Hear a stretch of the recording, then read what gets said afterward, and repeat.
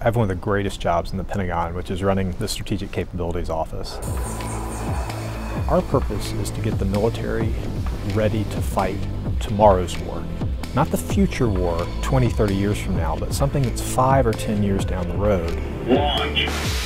The morality of turning over a lethal decision to a machine is not something that the U.S. military intends to do. Machines and humans operate better as a team.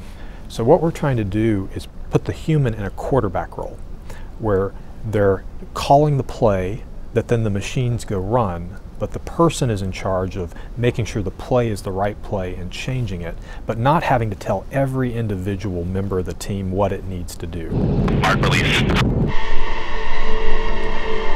A drone swarm is a group of unmanned aerial vehicles where there's no leader. You give them a mission, every drone talks to every other drone, and they decide as a team how they're going to sort out what individuals are going to do to meet that higher mission.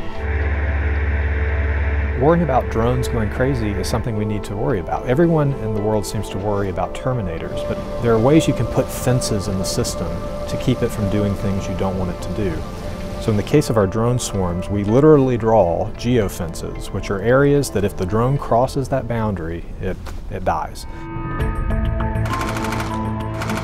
Future warfare is difficult to predict, but I think 3 things are going to be true about it.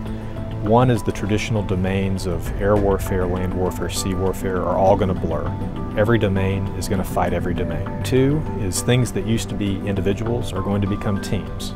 So fighters are going to become fighters that have teams of autonomous systems with them. They'll be able to do things a fighter can't do on its own, and that'll be true across the military. The third thing is that we will treat data as a strategic asset. We will use it to make machines learn, we will use it to do better networking, and it is likely to be the most important piece of this equation.